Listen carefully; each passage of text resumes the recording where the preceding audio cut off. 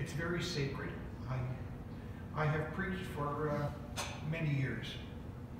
And, but you know, as I waited on the Lord for this message, it doesn't matter. I've preached to thousands or it doesn't matter. It's still the same. You must wait before God and pray and hear from God. And I'm asking God that the message that I have here today will be for each of us here. It's directed for us, not for people who aren't here. It's for the people who are here.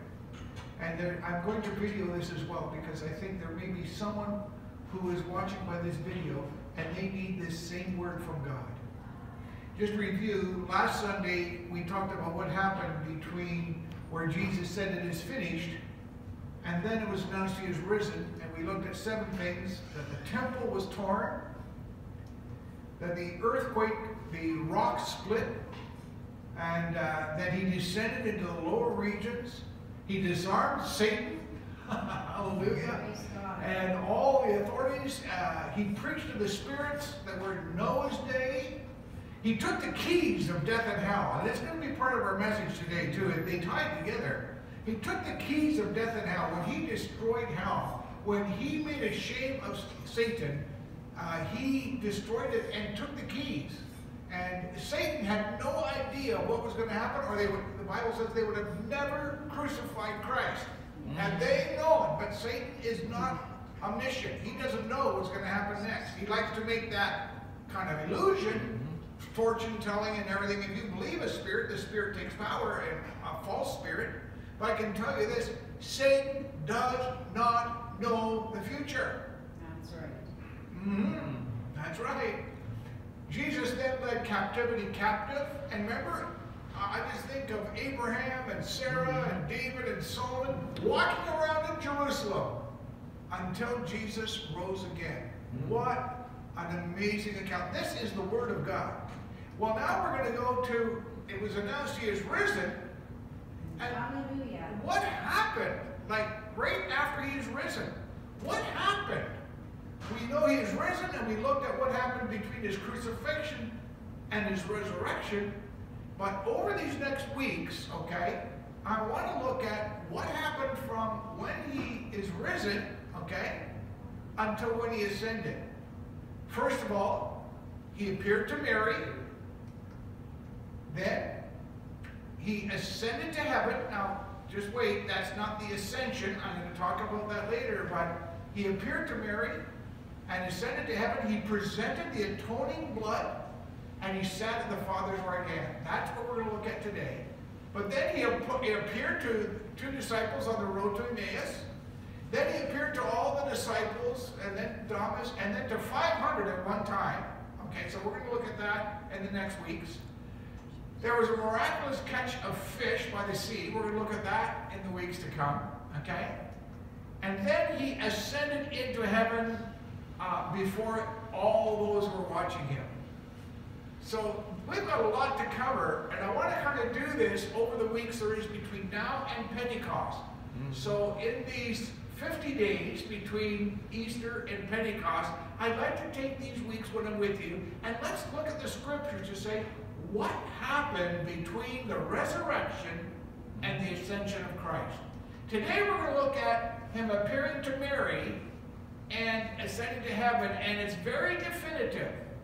This is not maybe. Let's look carefully at the scriptures this morning. John chapter 20, verse 11 to 17. And I want you to feel this with me. It's early in the morning, dawn. There's been the earthquake. The soldiers have all fallen backward. This is, we're going to look at it a little bit next week, but it's been chaos. The stone is rolled away, and Mary stood weeping outside the tomb. Now she was weeping. Why? She loved Christ. But in her mind she saw that he'd been crucified, and she knew where he was buried, and knew they'd never put any spices on his body. And she was like, that's disgusting. They made no preparation. They just took him from the cross and they put him in the tomb. And I love him. And I'm taking special, very expensive spices to put on his body so there'll be no stench. She's anticipating after the Sabbath death and coming to the corpse of Jesus Christ. That's why she's weeping. It's right, folks, to grieve. We've all lost someone close to us. I remember being at my mother's grave and my father's grave, and there's tears.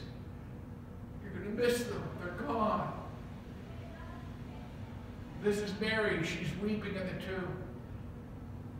And she wept, but she stooped and looked into the tomb, and she saw two angels in white sitting where the body of Jesus had lain. One at the head and one at the feet. And they said to her, "Woman, why are you weeping?" Can you imagine how that hit her? Can you imagine going to a funeral and saying, "Hey, why are you crying?" She's weeping, and she said to them, "They've taken away my Lord. Not only was crucified, not only they buried him, but they've taken his body away." Can you imagine how desecrated that would feel? You come to someone's burial and someone's taken the body? Can you imagine what Mary is thinking right then? This is worse than my worst nightmare. They've taken his body, and I don't know where they've taken him. Having said this, she turned around and saw Jesus standing, but she didn't know it was Jesus.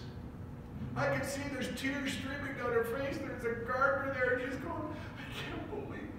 Why? How could they so desecrate my Lord's body?" And Jesus said to her, "Woman, why are you weeping? Whom are you seeking?" And once again, supposing him to be the gardener, she said to him, "Sir, if you have carried him away, tell me where you laid him, and I will take him." Can you feel what Mary's feeling? Can you feel the agony? Tell me where you've taken him, and I'll get him, and I'll give him a proper burial. In that moment, Jesus said to her, "Mary."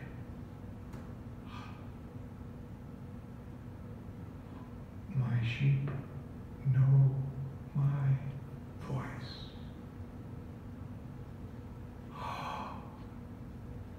There's only one who says her name like that. Have you ever heard the Master call your name?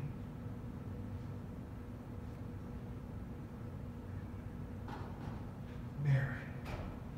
She turned and said to him in Aramaic, "Rabboni." Can you hear this? Like, she's just like, she goes from total devastation to, and what does she want to do? She reaches up the guy and he says to her, "Touch me not. Touch me not, for I have not yet ascended to my Father." Do you get it? The earthquake, he had come from the lower regions, defeating him. He come to the surface of the earth, but that's as far as he got when he met Mary. She is about to grab him and never let him go. And he says, "Don't touch me."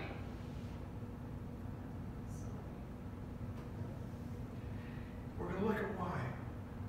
Why did he say, "Don't touch me"? He says, "Because I have not yet ascended to my Father.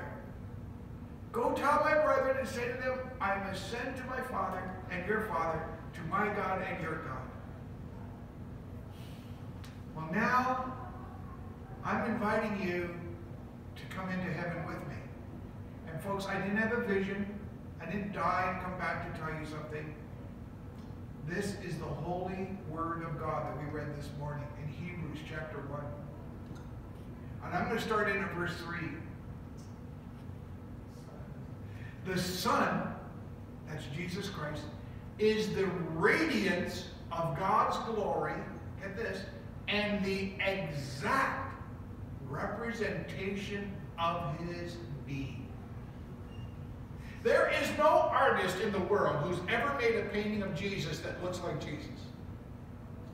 I'm telling you. Rembrandt, it doesn't matter. Leonardo da Vinci, no one has ever captured the countenance of God. They've only made paintings of a human form. But Jesus can never be portrayed in a picture or a painting because he's not just human. Amen. He is God. He is the exact representation of his being. And he sustains all things how? By his muscles? No. By his word. Your word. He spoke. Yes. And everything came into existence. By his word, we all are sustained. Every one of you are sitting here because God is giving you breath. Amen. You're not breathing because your brain is saying breathe. God is saying breathe. Your heart is beating, you're breathing because God is sustaining you by his word. Yeah. Amen. That's what keeps us alive. I'm going to keep going. It says, after he had provided purification for sins. Can I just stop there for a moment? We can read through this, but we must pause. We have to meditate on Scripture. What does this mean? After he had provided purification for sins. Mary, don't touch me. I have not yet ascended to the Father. Why? Because he had to present the purification for sins. And what cleanses us? The blood of Jesus Christ. What did Jesus present before the throne of God? He presented his blood. The Lamb of God that was slain from before the foundation of the world.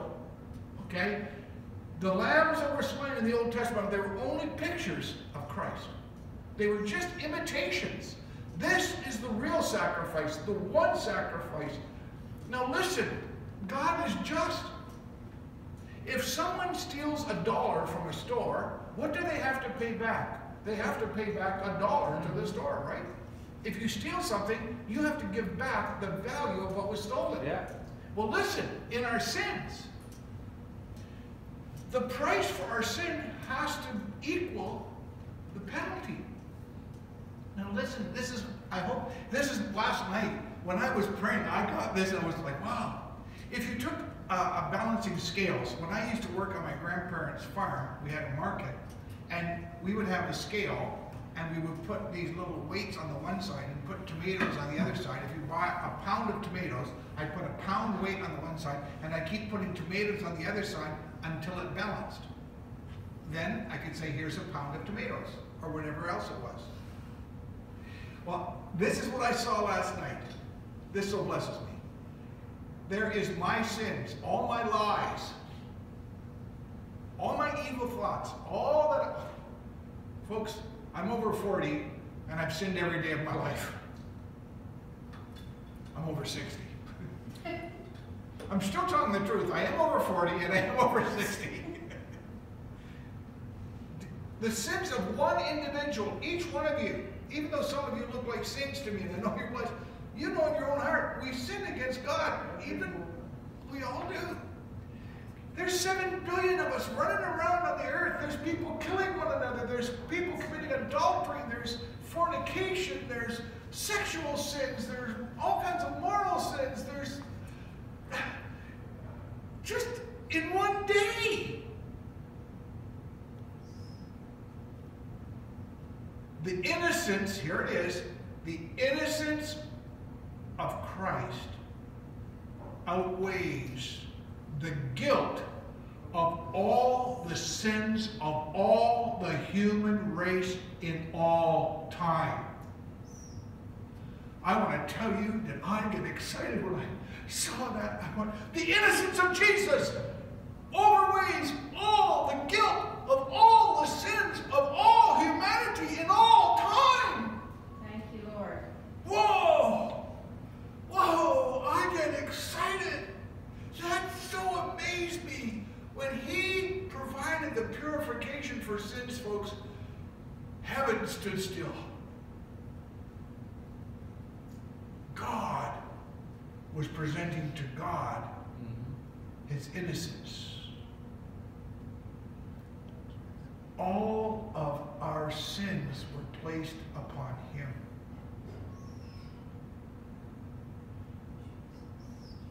It was our sins that nailed Christ to the cross.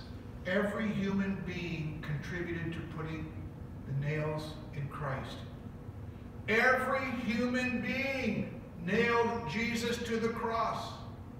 Every one of us. Let's not point fingers at political authorities and say, oh, wicked men. Wicked humanity. Yes. All of us have sinned. All of us have.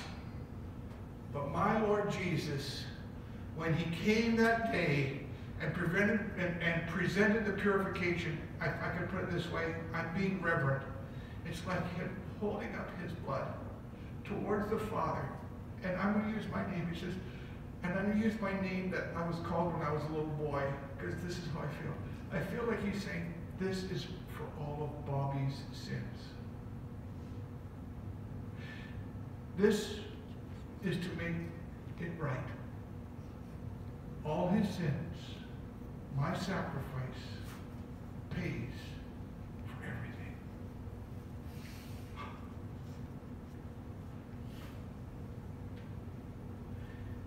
Let that feel that.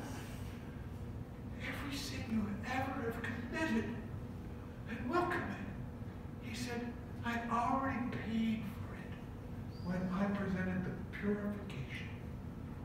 That's why he said, don't touch me, Mary. Don't touch me. I have not yet presented the purification for sins. But once he did that, the Father, he then sat down at the right hand of the majesty in heaven. Do you realize that the Father, I'm going to come to the scripture, I'm getting ahead of myself, but we'll wait until we come to it. So he became so much more superior to the angels, as the name he has inherited is superior to theirs. He is the Messiah. I had a Jewish lady tell me, I'm saying, Messiah. Means he's not Messiah, he's the Messiah. There is no other Messiah. The Jewish lady taught me that.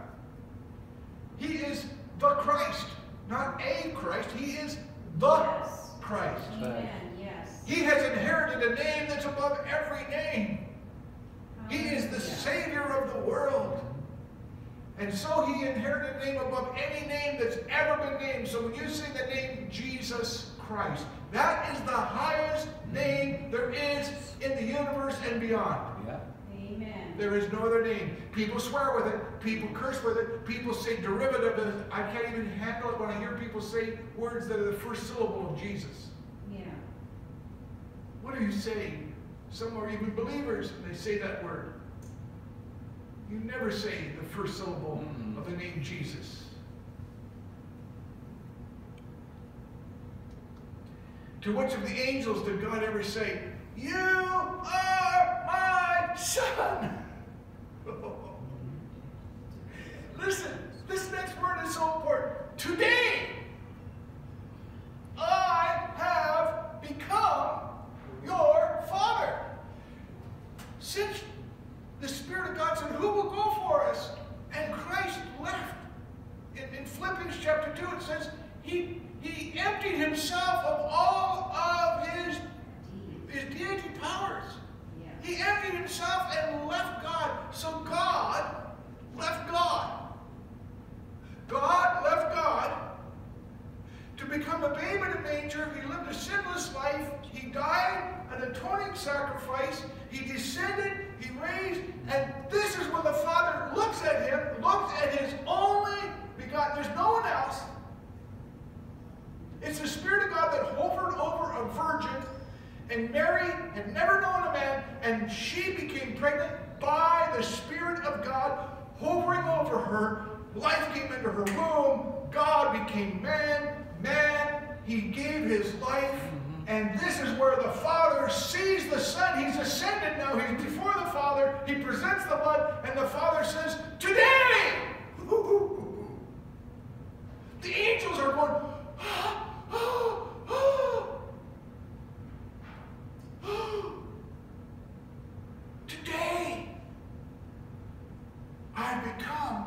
your Father. Oh, do you feel this, folks?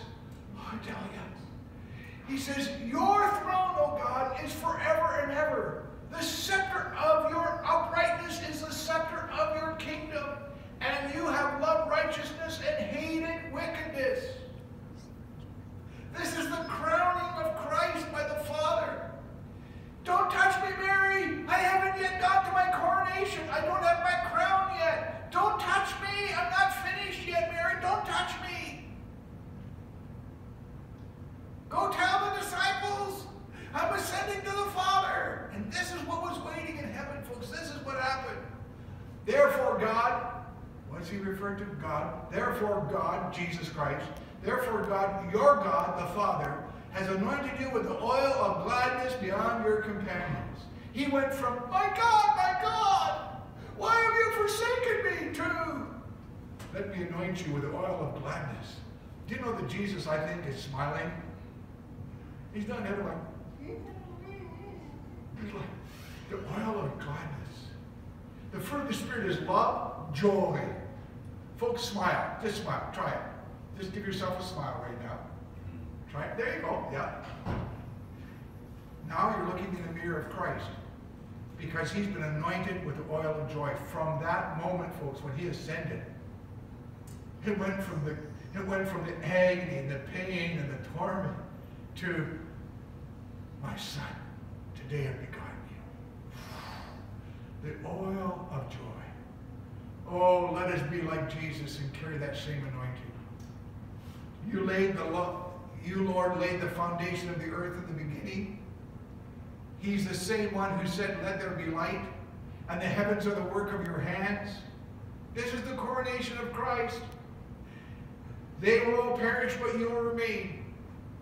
All the planets, all the galaxies, as far as light years there are, it's all going to collapse. God's going to roll it up. They will wear it like a garment. Like a robe, you will roll them up. Like a garment, they will be changed. Heaven and earth is going to pass away. But Jesus, the living Word, will never pass away. Amen. The same Spirit that's in us, we will never die, because the Spirit that's in us will never die. Yes, thank you, Lord. But you are the same, and your years will have no end. Whoever is born of the Spirit, they will never die. You will not perish, but you have everlasting life. I hope I don't have to go to your funeral. I'd like for the trumpet to blow and we'll all go together. But if any of you do go before me and I get to be at your funeral, I probably won't really weep hard, like as though, because I'll know, oh, she is with Christ. Yes, amen. You're with the Lord. Now I will weep only for the fact of missing you, but it won't be like, oh, it'd be like, to be absent from the body is present with the Lord. We live forever. To which of the angels did he say, sit at my right hand until I make your enemies a footstool for your feet? Look how this world is now. Why, they are killing Christians all over the globe. They're blowing them up in Sri Lanka. They're beheading them in Africa. They're killing them all over the world. We go, oh! In the last days, wickedness will increase. Many are going to suffer. Many will die for their faith. When a Christian is killed, they don't realize they release them to God. Amen. I'm not condoning, don't get me wrong. It's horrible. But for the one whose life is taken, they will be with the Lord instantly. I grieve for the families, for the sons, the daughters, the wives. It's horrific. It's horrific what's happening right now. It's awful. But part of me is comforted to know, Satan, you are going to be the footstool for my Lord Jesus. He will rest his feet on your kingdom. The angels, they are only ministering spirits sent what? To serve for the sake of those who inherit salvation. And that's you and me. There are angels right here now. You don't see them. There's angels here. They protect when you fall in an elevator. You can hit your head. say, no, she's living.